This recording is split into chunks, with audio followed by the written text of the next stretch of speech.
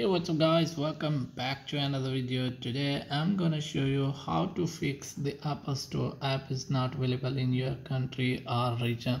So if you're facing this problem, let me show you how to fix this issue and how to change your country region. Firstly, you have to go to the App Store and download your Apple Store. From there, and as you can see, it's asking choose a country or region.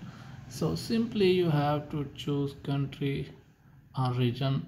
So as you can see, there are a lot of countries supported Apple App Store, so you can choose from here.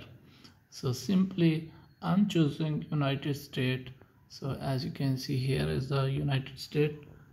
Type it and type on save. So wait for a few seconds. As you can see, it's in process.